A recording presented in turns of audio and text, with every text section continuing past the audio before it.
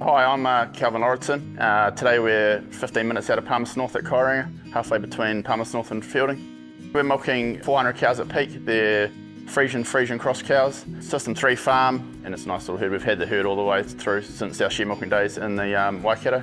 Went from management to 50-50 up there, and then came back and brought into the family farm. So yeah, farming's sort of been in the blood on both sides of our family for generations. We run the VacPlus Square Milkers.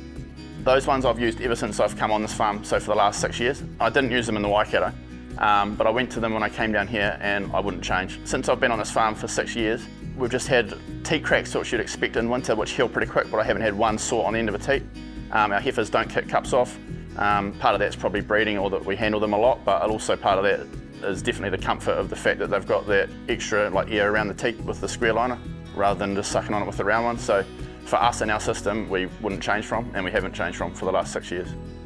So in terms of maintenance, our Rubberware is under constant review. We do the monthly shed checks on Rubberware, where everything's checked. Things like air lines are checked and replaced as needed, and everything else is pretty much in line with the recommendations from Skellerup. So we replace droppers and elbows yearly, and then our liners are replaced twice a year. So keep that in line with what's recommended and can't go wrong.